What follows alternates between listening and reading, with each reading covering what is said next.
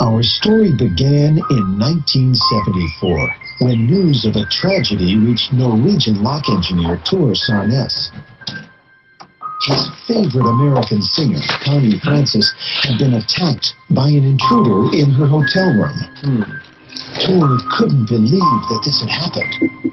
He resolved there and then to invent a door opening system that would provide a unique key for every hotel guest. His invention was VinCard, and it changed the whole lock industry. For decades to come, hotel guests all over the world could finally feel safe and secure when they arrived at their destinations. VinCard L-Safe has been an industry pioneer and world-leading brand for 40 years.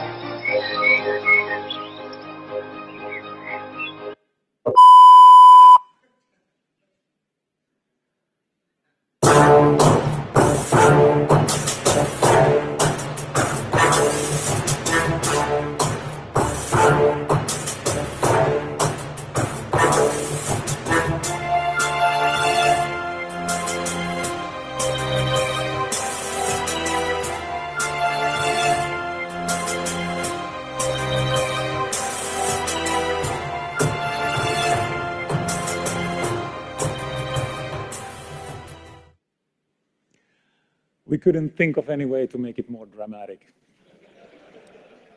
So this system called Assa-Abloy Vision is deployed in more than 150 countries, over 42,000 facilities, and it's protecting millions of doors.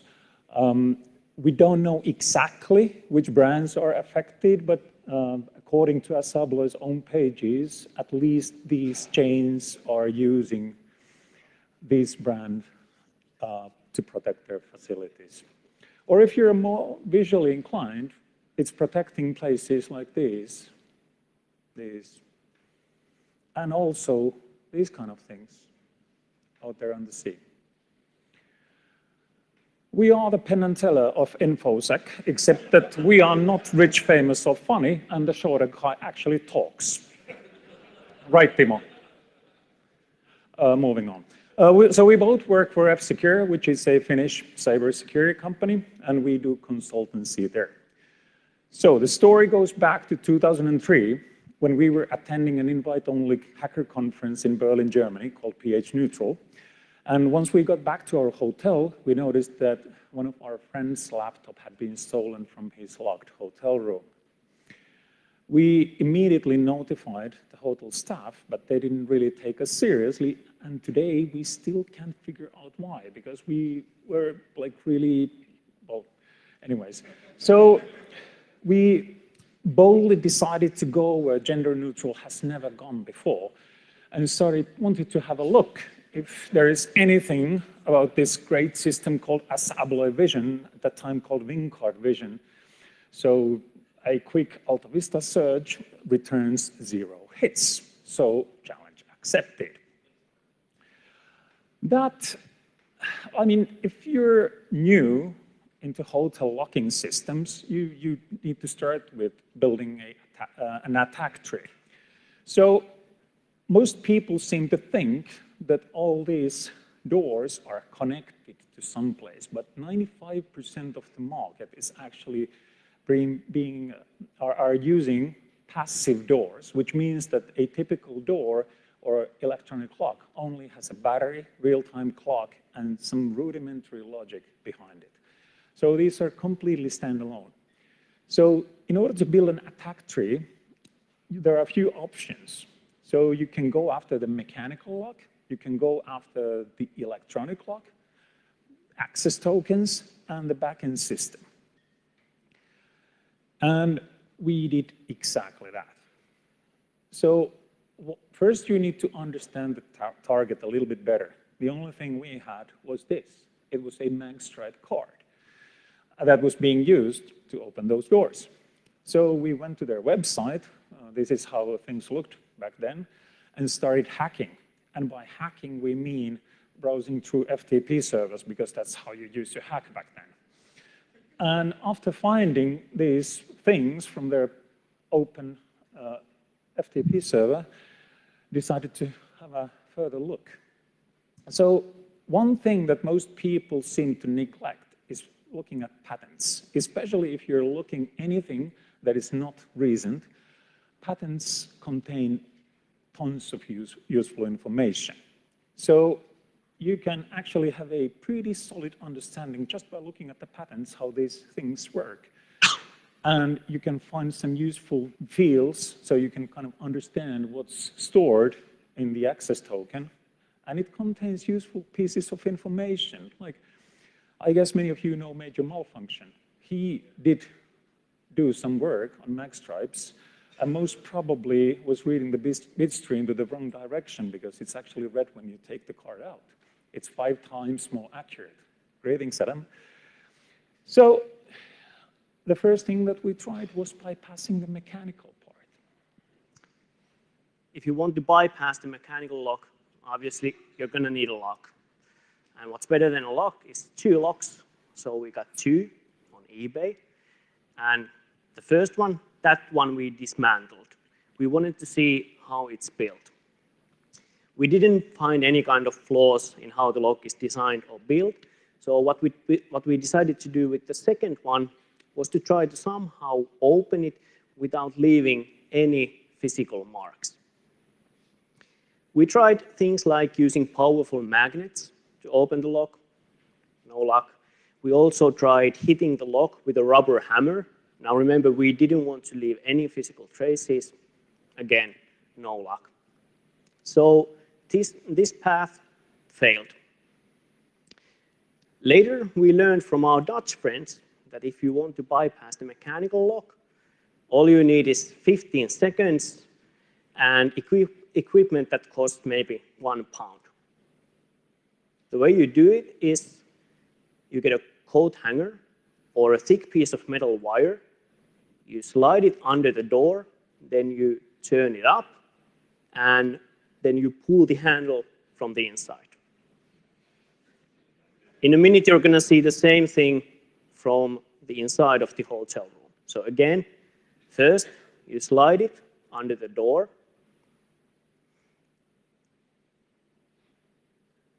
Then you lift it up.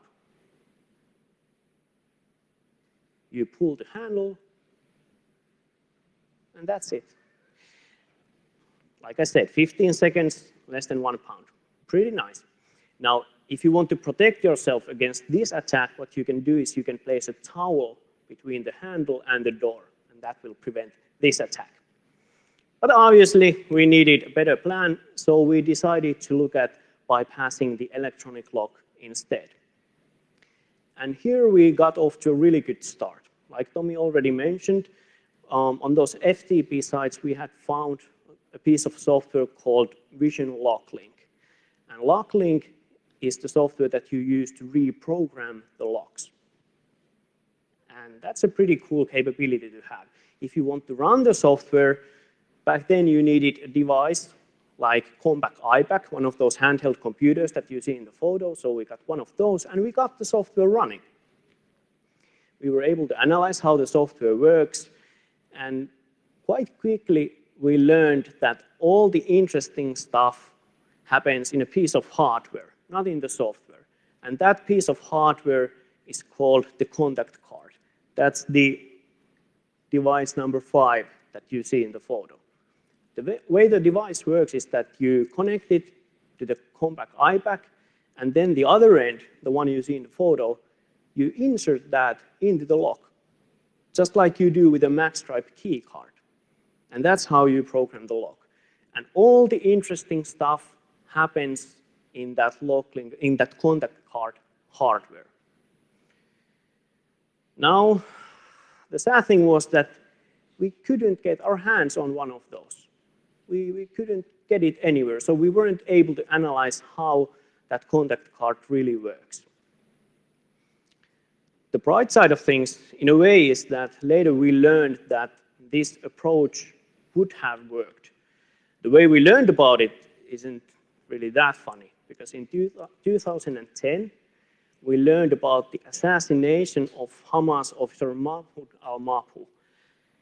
He was killed in his hotel room in Dubai, allegedly by Mossad. And the Dubai police report says that the way the killers were able to get in the hotel room was by reprogramming the lock using the LockLink software.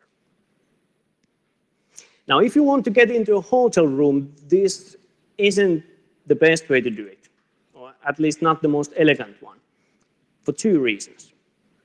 Firstly, if you reprogram the lock, there will be a trace. You can later detect that, yes, the lock was reprogrammed. And secondly, what if you want to get into multiple hotel rooms? Then you need to reprogram all the locks. So we decided that we need a more elegant plan. So what was left was more or less the access tokens themselves. So here the success criteria would be, first of all, to clone an access token, which should be easy to do. Produce an access token with more privileges. So for example, if I were to impersonate Timo, I would be able to do that, or create the master key so that you would have access to the whole facility. So we came up with a plan. First, understand Magstripe. Well, that's easy. You store some stuff there. It's usually, it consists of 3 different tracks, or if you're from Japan, you might have a 4th track on the front side of the card. Unfortunately, well, yeah, this is how it looks like. Typically, you have a start sentinel, you have some data, you have end sentinel, and some sort of a checksum. Unfortunately, in WinCard's case, all the data was on track 3, and it was completely custom. So none of this stuff, all the standards, everything, it's kind of useless. So then you need to have an encoder-decoder. So we'd used there is this German guy that does this beautiful piece of hardware called Magstripe, M-A-K Stripe. And it's completely passive, meaning that most of the encoders, decoders, they do their work on a hardware level. This doesn't do any encoding, decoding on a hardware level. Instead, you're using this piece of software that shows you here on the upper right-hand corner, you see the swipe speed. In the middle part, you see the modulation. And then, for example, here on the lower right-hand corner, you can see how many times that card has been used. For example, here you can use that you can see that it's been reused.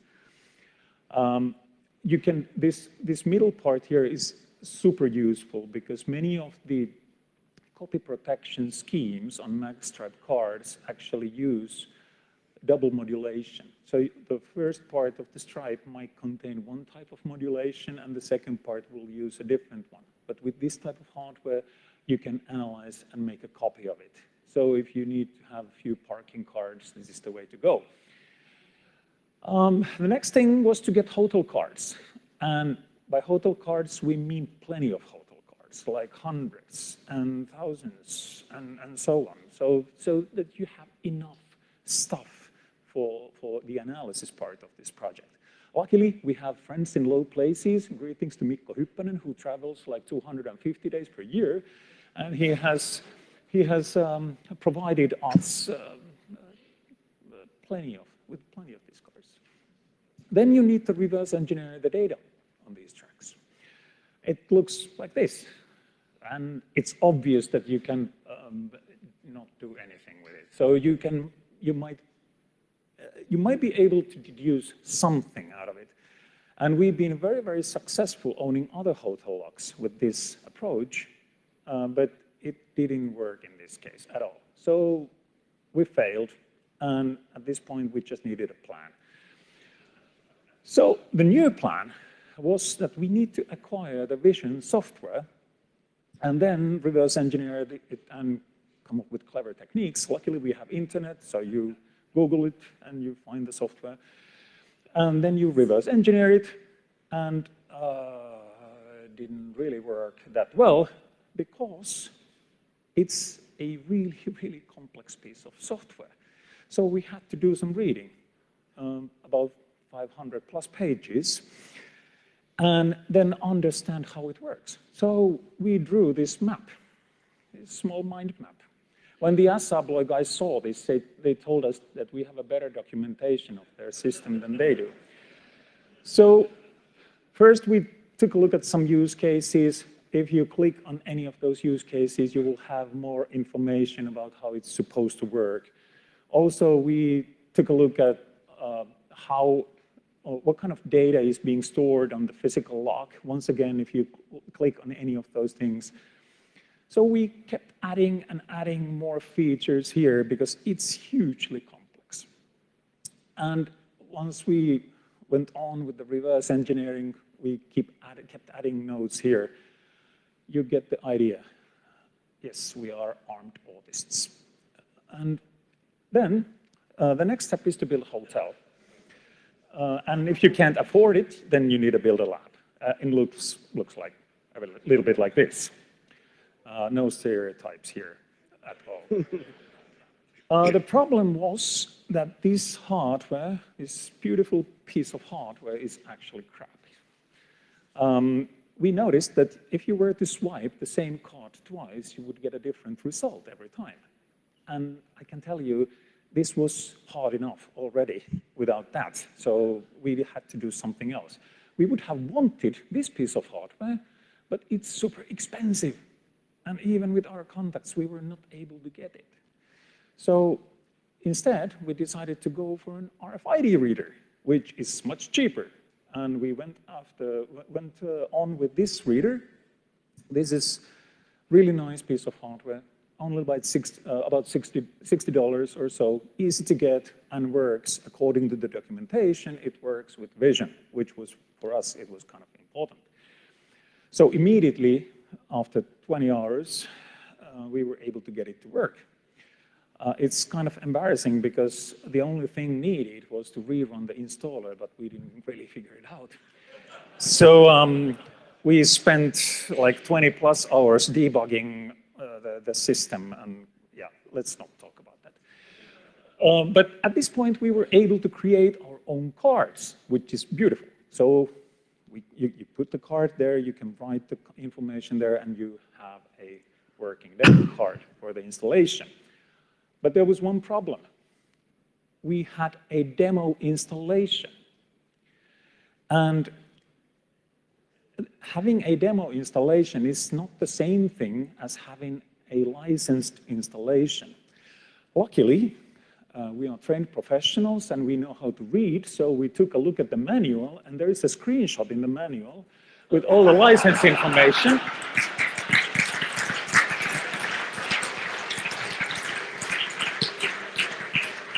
So we registered our copy of Vision, and it was fully functional. And that's how you hack. Yeah, that's you know, if you're not smart, you have to be persistent. Then there was a minor setback. We didn't know anything about RFID, so we had to do some reading. So we started reading a few documents here and there, and learned that there are also multiple different RFID tokens. So most WinCard installations or Vision installations are using either ultralight or ultralight EV1 cards. These are not secure cards.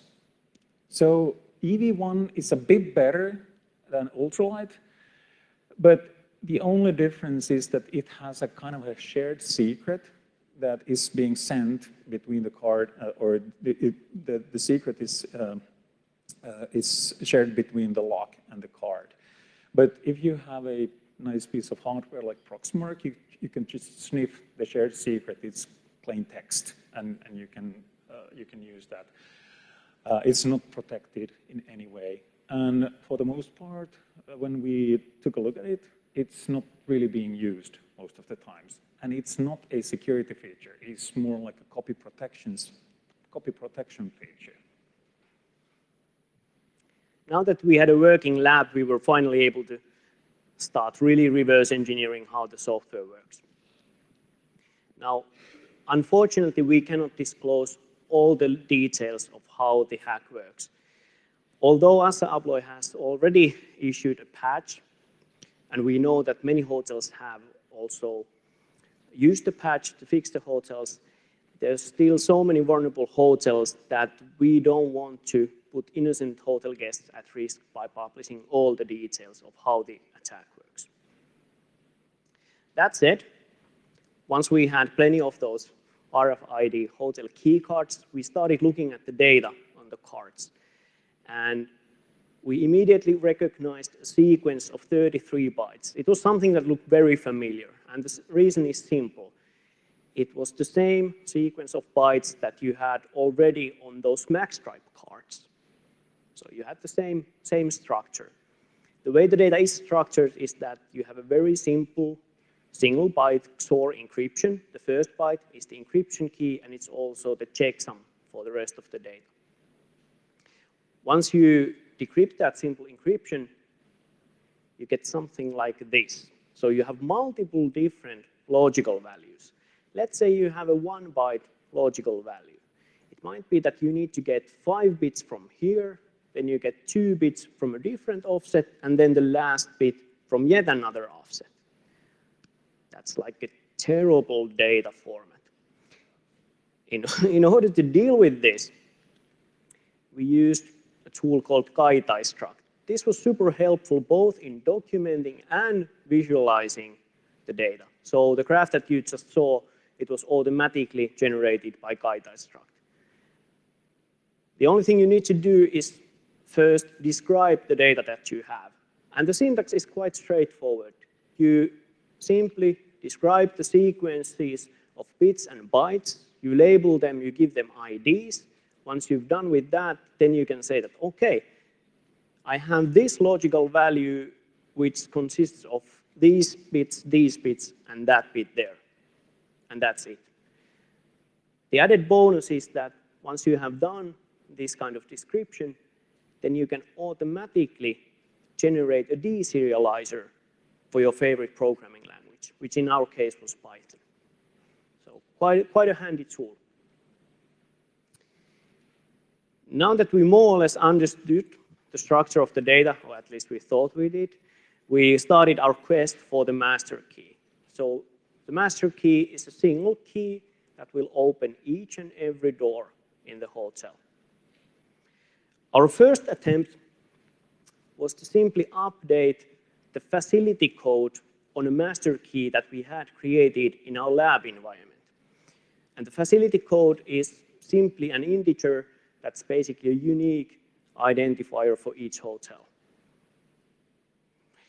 We were hoping that, okay, maybe this works. It certainly didn't. I mean, now looking back, it would have been too easy, but it was worth a shot. We decided that we need to try something more simple. And we tried cloning a key. So taking a regular guest key and then cloning it to a physical RFID tag. This also failed. And this was supposed to be simple, come on. At this point, we were quite humble, so we went back to the drawing board, which in this case means IDA Pro and Immunity Debugger, and did some more reverse engineering, and we learned that the last 4 bytes that you have on those RFID tags, those are a checksum that's calculated from the RFID unique identifier that you have on the card and from the facility code of the hotel. So those are the 2 inputs for the checksum. Now, obviously, if you try cloning a card without being able to generate the checksum, it will fail. And the reason is that if you have 2 cards that have different UIDs, the checksum will also be different. We didn't use one of those Chinese cards where you can control also the UIDs. If we would have used those, then yeah, we wouldn't have had this problem. In any case, this is something that we had to learn in order to be able to generate those master keys.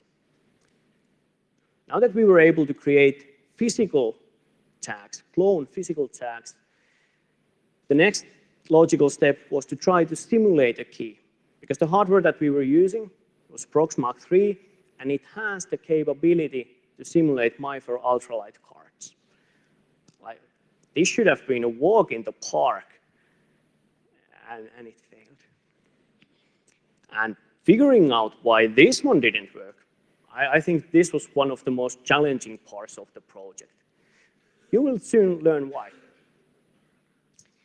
I went back to the documentation. This is the state diagram or the state machine of one of those ultralight cards.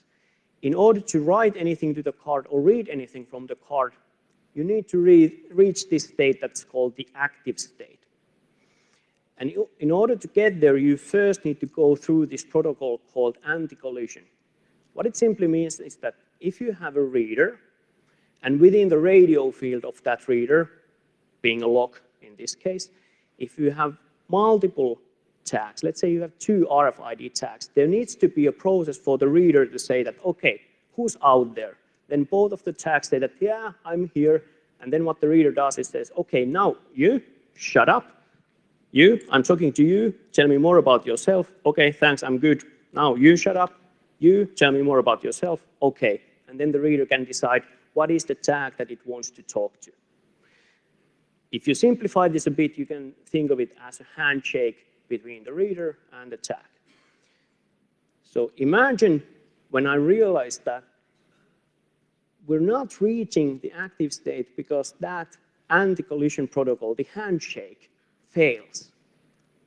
To illustrate this, we literally were able to sniff the traffic between the token and the lock.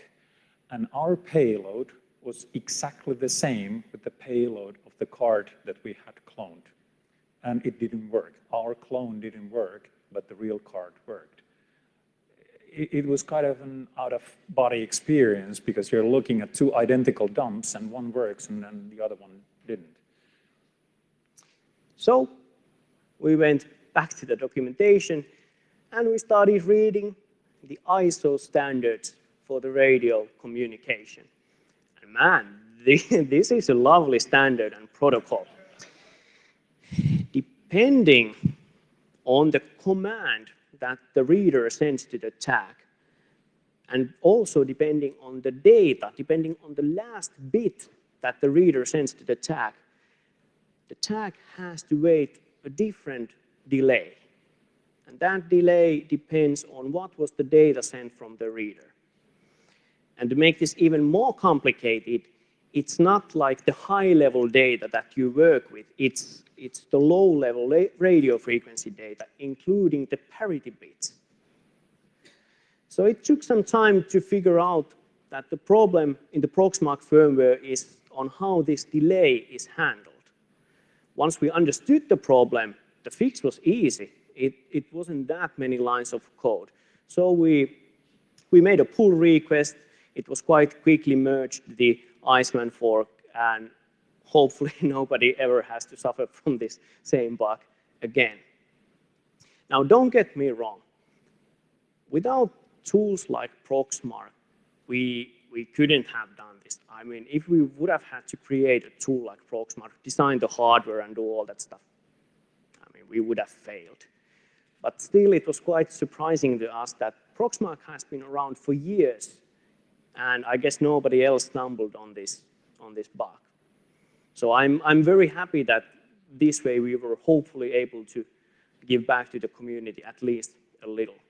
Also worth mentioning is that the emulation on Proxmark worked sometimes, because if you were lucky to get the right data pattern, the emulation would work, but very often it wouldn't work. It actually depended on the RFID UID that you have on the card.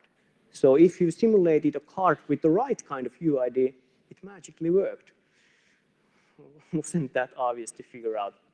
Okay, now we're able to simulate those tags. So we started our quest for relevant values. Now within those 33 bytes, you have multiple different logical values. And because we had done some reverse engineering, we knew like human readable names for some of the fields. And some of the names sounded quite promising. This is a bit like if you have a web application and then you have a URL parameter that says admin equals false. So obviously the first thing you do is try to flip that to true and see whether it works. This is kind of the same. Some of the fields sounded more promising. And it failed. Close, but no cigar. And I would say this was somewhat devastating. There had been quite many failures up to this point, and we were like, what are we going to do now? So, Drink more. so we had to come up with a new plan. And we figured out that let's do it the other way around. Let's try to find the irrelevant values. And what I mean by this is that we were able to get our hands on a real master key to a real hotel, legitimately. We got one. That's the official story, and we're sticking to it. Yes. Right? So we got one of those master keys, and what we did was we started corrupting the fields on the card one by one. And now if you corrupt the field and the card stops working, then you know that, okay, that field is relevant. You need to have the right value in that field in order for the key to work as a master key. And we did it. We were able to identify the correct fields. And now we just had one problem, and key space is one of them. Because the most relevant value, it had so many bits that, yeah, if you have a wide range of values, you don't know which one is correct, there's typically one approach, just one approach you can take, and that's brute forcing. And that's what we did. We built custom Proxmark firmware to brute force those values. If you want to build something like this, it's not that difficult because there's already the functionality to simulate a card. The only thing we had to do was simulate one card, then change the data a bit, simulate again, change the data a bit, and simulate again. The biggest challenge here was that how do you make the reader, the lock, realize that you should read the hotel key card again? So what I wanted to do was to mimic the human behavior. If you hold your hotel key card to the lock, and for some reason the door doesn't open, what you typically do is you take the card away, and then you bring it back to the reader again. So this was the behavior we wanted to mimic in the firmware. And the most simple, definitely not the most elegant, but the most simple way to do this was to turn off the radio field by putting the Proxmark in the reader mode. Because when the Proxmark is in the reader mode, the lock's like, okay, there's no more cards here. And when you simulate the card again, the lock is like, we have a new card, and then it will read it. And when you do this in a loop, you're brute forcing. You're brute forcing one attempt per second, which isn't really that fast.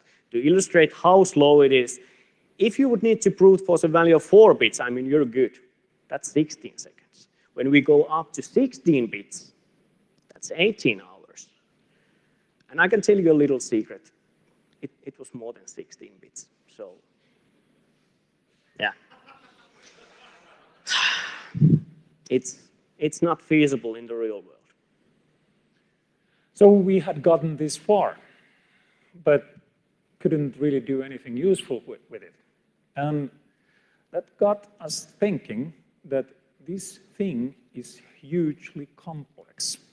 And what we have not mentioned previously is that reverse engineering this thing to death doesn't really help because all the installations are unique. And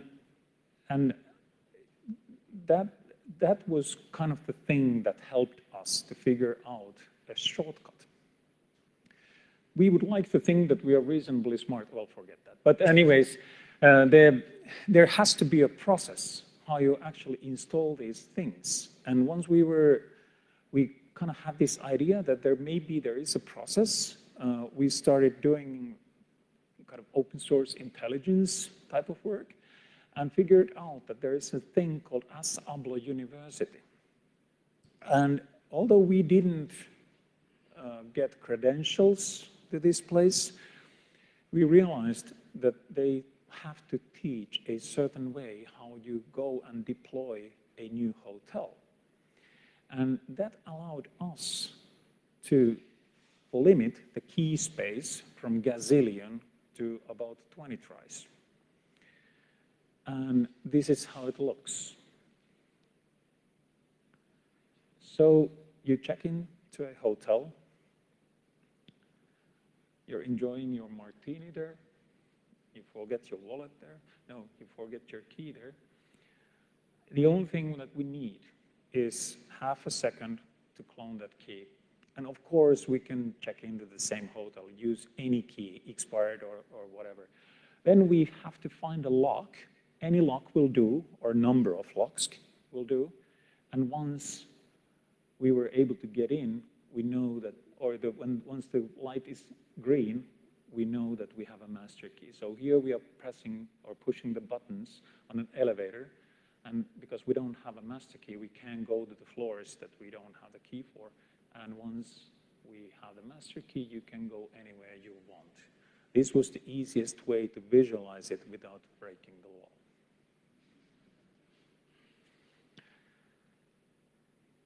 So let's talk about being a ghost. To recollect, or to go this once more, we need the prerequisites for this attack is a key card. And any key card will do. It can be expired, it can be from your stay 5 years ago, it can be the key to the garage door, to the gym, any valid key card for the hotel will do. Employee key card, you just name it. And then you need to have an access to that lock, and that will enable you to be a ghost. So the second phase of this attack is that we need to try those different combinations against a lock. And we can do that against a single lock. So let's say that we go to this garage door and we brute force the key space through, and at one point we will find the master key. Or we can distribute the brute forcing across all the locks in the hotel. So there will be only one try per lock. And this effectively will leave an audit trail to those locks. And each and every lock will record 600 events per lock, if you happen to have the most high-end version of the lock. And what's stored there is the user ID code, area code, time of the event, and then few bits. The problem here is that we control all the values except timestamp. So there are multiple ways to do it. We can either overflow the buffer so that it will only show valid entries, or we can impersonate somebody, or we can pretty much do whatever we want. And the thing that makes this even worse is that, remember this? There are those doors, they're standalone. So in order to read that audit trail, you need to use a DDoS network, walk to the door, put this thing to the lock, read out the log, and then go to some other place and analyze it. And we think that nobody will ever do that, especially when the only thing that you can trust is the timestamp. So that makes you a ghost.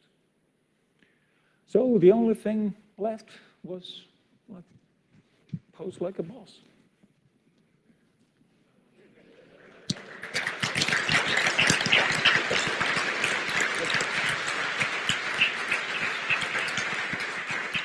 But wait, there is more. If you are working for this industry, the first thing that you would do is to port scan the hell out of this backend. And that's exactly what we did. So we came up with another plan. So we will analyze the software and see if we can compromise it either locally or remotely. And the beautiful piece of software that Vision is, it looks like this, and has open network shares. And according to the documentation, you can mount the network share, because that's how they distribute the database file. Unfortunately, that's not really practical. And many of the deployments don't really do that. But there's also a Sybase database server listening on that port, and the database passwords are derived from magic constants. and these are the passwords for the demo installation. So by reverse engineering those, you can log into the database, get full access, and do whatever you like. So we visualized that database. It's pretty complex, and it contains interesting pieces of information. So all the employee data is there. So if you happen to run a casino or something, it might be interesting. All the card user data is there. And to make it worse, there is a field here that actually stores your key, meaning that you can do this. We are in the same network, let's say a conference network, and then you start dumping the usernames room for rooms, and by copy-pasting this value here, you can impersonate anybody. Greetings today, Vital. So the kind of thing that was left here is,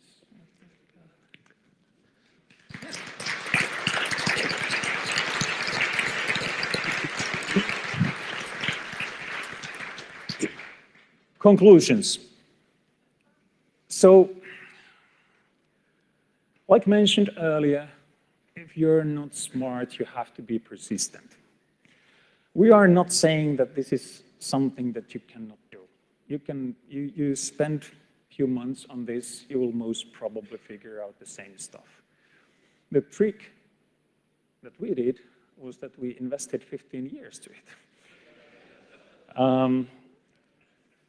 And learned that doing physical access control is super hard. Well, doing it is easy, but doing it right is hard. You need to get the physical or the mechanics right. You need to get the networking right. You need to get SDR stuff or the radio layer right. You have to be able to do proper software engineering with SDLC and all that stuff. You can't use Delphi. And so on. So it requires many things. And it would not be fair to make fun of these guys because it's been around for ages. And they've been updating and updating and updating it. But at some point, there is a limit because attackers will only get better. And it's more difficult for a defender to be able to protect this kind of proprietary thing. So we would like to thank our Subloy guys. They took us very, very seriously from the beginning, as their press statement says. We met with their CTO and their head of engineering and told him, basically worked 12 months with them so that they could protect their customers. We would like to also thank lots of people that we have met over the years, many of them being our friends. We started when the community was still kind of young, and we wouldn't be here without these guys. We have learned tons of things from the community, and we kind of hope that it will stay the way it was 15 years ago. It won't, but we're still kind of hoping that it will. And I guess that's pretty much it. Thank you.